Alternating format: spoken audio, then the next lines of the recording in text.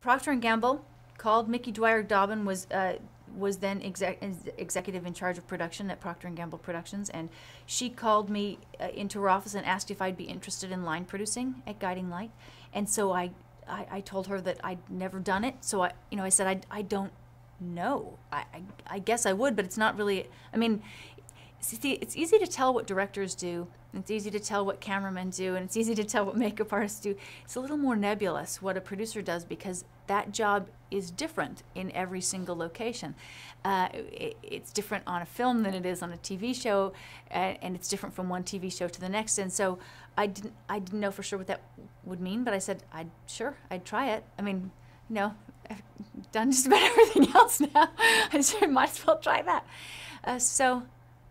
So I came over to Guiding Light for 6 months and was a line producer. What do you think that Mickey saw in you? I'm telling you, I don't know what she saw. I'm still amazed by it every day. But I'm here now still saying, I don't know why I have this job. How lucky am I? I don't know. My bet, if I could get him to admit it, is that Chris still had something to do with it. Is that because I can't imagine anything else. You'd have to ask Mickey. But I wasn't around her that much as a director. You're not necessarily around, so I don't know. So as a line producer, what did you do those first few weeks when you first got on? What did you find out? What did you find out that the job was? When I first got here, it really. So this was my very first day. I walked in, and Paul Rausch, who was executive producing then, wasn't there. He wasn't in the building, and he was there when I very first walked in, and he said, "You're going to be in the booth today," and I said, "I am." He said, "Yeah, you're in the booth today," which means you're the person watching over the director, watching over the production, making sure everything goes right, and you give notes. But I hadn't met anyone yet. I didn't know anyone. And then he left. And then I had to ask somebody where the studio was.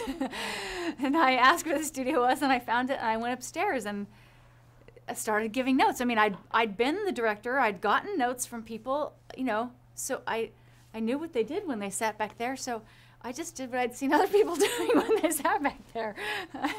And that was my first day. I was in the booth by myself. Did you know enough about the show to feel confident in at least giving the notes that you gave? I'd had a couple weeks to watch it and read, so absolutely. But and people are, soap operas go through lots of people. People come and go, so they're very used to. Everyone's very, very good about understanding that there is this chain of command, and people may have been there longer than you, but they're willing to answer your questions at the same time as they, do what you tell them, because you may get to make that one decision over the top of them, and so people were very good about filling me in. Well, why is she married to him if she was married to him? People were really good about that.